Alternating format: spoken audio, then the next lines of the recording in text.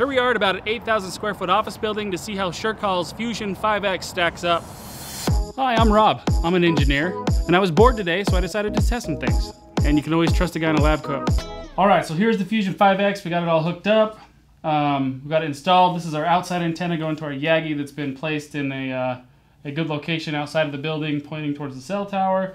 This is our inside antenna that goes to the splitter and splits out to the four indoor panel antennas that we placed at various locations to kind of give this an even disbursement of cell phone coverage. Right now it's turned off. Cell phone signal is crappy to quite crappy. Let's fire it up, see what happens here. Ooh, we got some red and yellow blinky lights.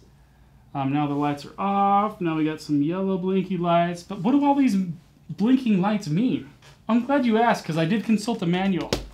The yellow flashing lights is part of normal operation, and it's the automatic gain control self-adjusting on the specified band. So right now, the cellular one is off, which means it's adjusted. PCS is flashing, which means that PCS band is actually adjusting, trying to find the happy medium of where it wants to be.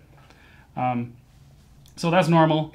It's normal because cell phone towers kind of breathe with their signal levels. They fluctuate quite a bit, and the booster has this built-in AGC, or automatic gain control, to fluctuate with the cell tower and provide optimal signal. And now that it's been on for a minute, I can clearly see my cell phone signal is much better.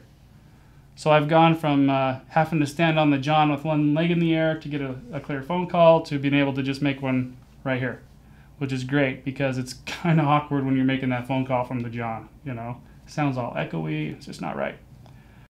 From what I've seen here, this booster is a great option for light commercial applications.